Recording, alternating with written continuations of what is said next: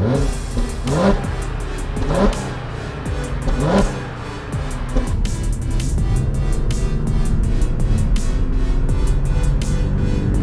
everybody, welcome back to another episode of Garage 99. In today's video we have a 2013 Audi A7 in all black, just the way I like it. So this is a pretty sweet car. This is the 7 Series Audi. It has a 3-liter turbo or supercharged engine. I believe it's one or the other. Ooh, the screen pops out, everything, okay. Huge shout out to Monicatti Auto Sales up here in New Baltimore. They're located at I-94 in New Haven Road. This car is available and for sale. If you guys want it, go ahead and check out the link in the description below. All right, let's get to it. So far off the bat, this thing is super, super roomy and luxurious. I love everything about the way this car looks on the road. It's got incredible road presence. This vehicle is pretty expensive. Brand new. The base models I believe go for like 60 to 70 grand, and then you can get the S7, which is like 30 grand more than that, and then the RS7 is like about 140 to 160,000. So this is a pretty nice car that they basically just built on top of to make it just basically faster if you wanted it, because this is already super luxurious, very comfortable, great daily driver, gets you to where you need to go. And just like most Audi and German quality in general, this is a very, very well-built, engineered vehicle. You know, very little corners cut when it comes to the design and technology. Especially in 2013, this vehicle looks newer than mine, which is a couple years newer. And it actually, I mean, there's just so many nice features in it. We are hitting a little bit of traffic up here, no big deal. We'll just talk more about the cars. So you got this beautiful steering wheel, all leather wrapped.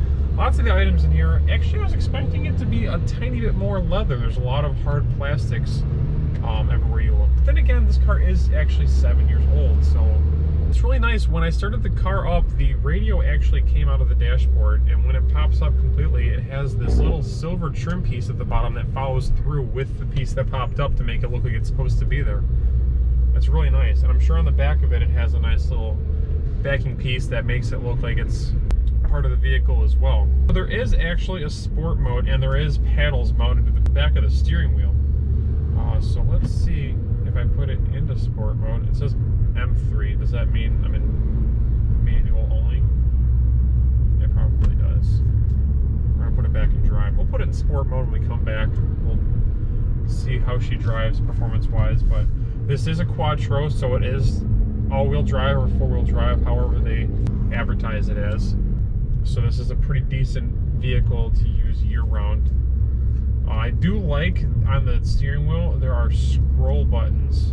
This is very German-like. There's scroll buttons for your volume, and there are scroll buttons for your info in between your gauges. So it scrolls through your miles per hour, your average miles per hour, your miles per gallon, how long the vehicle's been on since it was last, the miles to E, the date, and then you can scroll through other options like your phone and everything. There is navigation, but this one's not optioned out with that. I'm sure, like most vehicles, you can plug in a navigation update if you would like. There's a button on the dashboard to put the radio away if you just want to kind of enjoy your drive and not have to worry about the radio. Oh, and that's a mileage reset that I just pressed. It doesn't really give you much of a warning, it just kind of does it.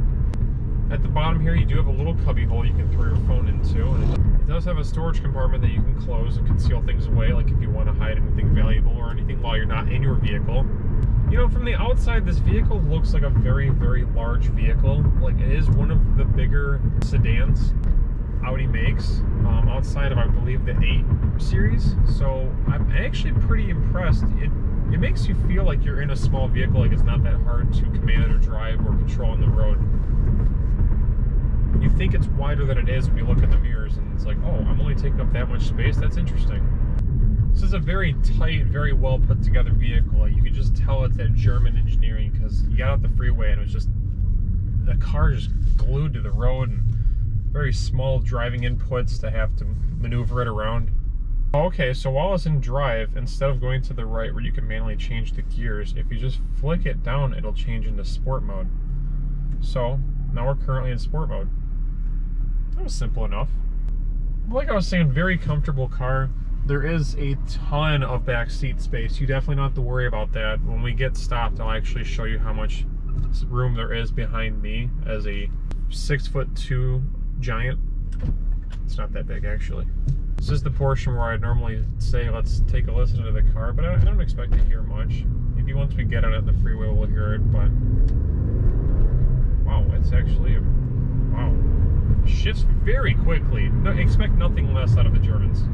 One thing they have down very well is their transmissions that shift rapidly fast. Just no hesitation in between gears. Taking the on-ramp a little quick. Just trying to see how well she handles.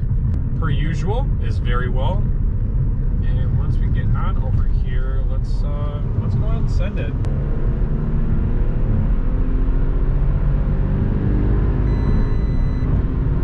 It gives you a speed warning.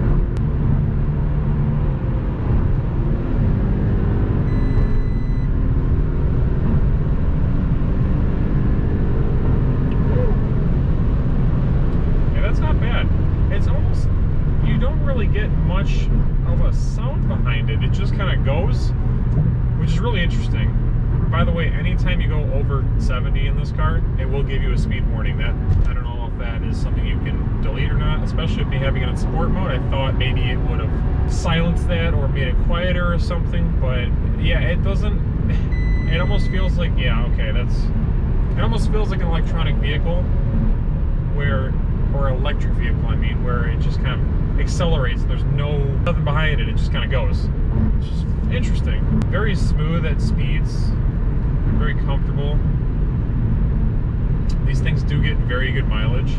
All right, so let me give you the bare minimum base price of this vehicle, brand new. It is $65,000. It's 310 horsepower, 325 foot-pounds of torque. That makes more sense because I felt it. It was pretty incredible. It does have a dual clutch transmission. Like I said, expect nothing less. That's pretty incredible. And yeah, it's just a good normal vehicle that makes you kind of look like a baller, because I think the body lines on this car are beautiful. It's just one big slope. It's probably inappropriate for me to compare it to this vehicle, but I think it has the same large slope over the front all the way to the back as like the Lamborghini Huracan. Alright, so we're going to pull into the park over here. I'll show you a little bit of the outside, a little bit of the inside. I'll get an exhaust clip. I don't expect much of the exhaust clip because it's probably meant to be more of a quiet car, but we're going to do it anyways.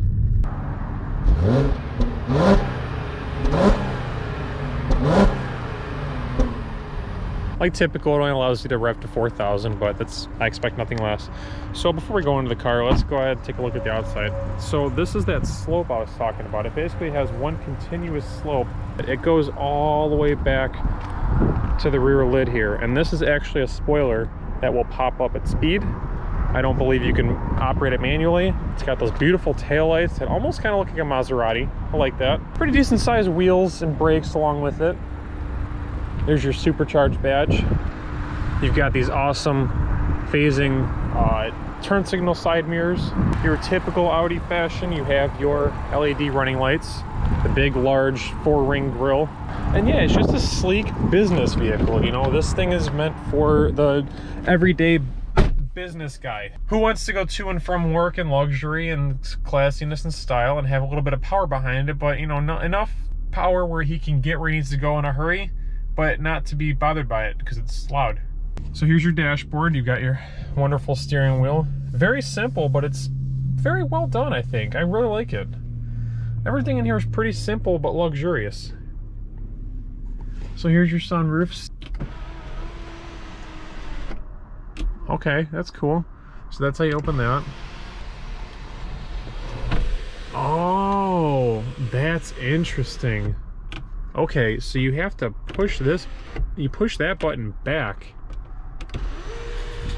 So you literally have to follow the motion of what you want it to do in order for it to do it.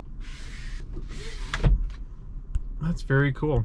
Then you got your home link built in up here. Here's your radio that will close if you don't want to look at it. I'm sure it still plays, you just don't have to stare at that if it's obstructing your view.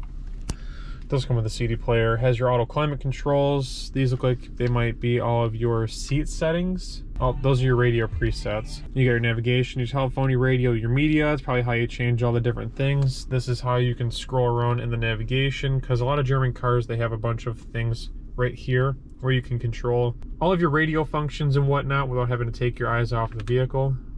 If you hit the car button though, dynamic AUDI drive select, okay. Well, apparently you can change the way this thing rides too, so I just put it in dynamic even though the review is done now. And you have your electronic parking brake. If you bring it down into drive, you flick it down one more time and it will switch in between S and D, as you can see. You put it over for manual. You also have the paddles back here. And they kept the cruise control off of the steering wheel. They kept it behind the steering column to kind of clean up the wheel a little bit. And then here's your back seat. I'm gonna go ahead and sit back there for you guys. So I took my hat off so you guys can get a pretty good idea, but this is me, 6'2", sitting behind me, who is 6'2". I barely have enough room in this vehicle, but you do actually get a lot of room. It's pretty comfortable back here. You do have a little cubby hole. You have looks like a couple different features, like your vent speed and your temperature, so you can control all that back here. And there is only an unlock button, but there is a lock button. That's interesting. I've never seen that in the back seat of a vehicle before. But yeah, it's nothing crazy, nothing super high tech, just luxurious enough to get you by.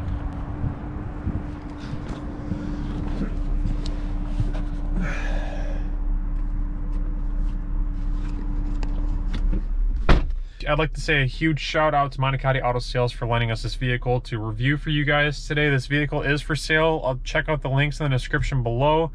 Monicatti Auto Sales is in New Baltimore, located off 94 and New Haven Road. Check out the vehicle, check out other vehicles. We got plenty of cool stuff over there for you.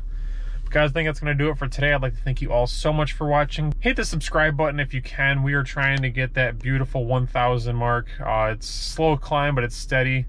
We can get more cool stuff for you guys if you show more support. It allows for us to get more bigger and better things. Hit the notification bell. Drop a like on this video if you can. Peace out. Keep turning those gears.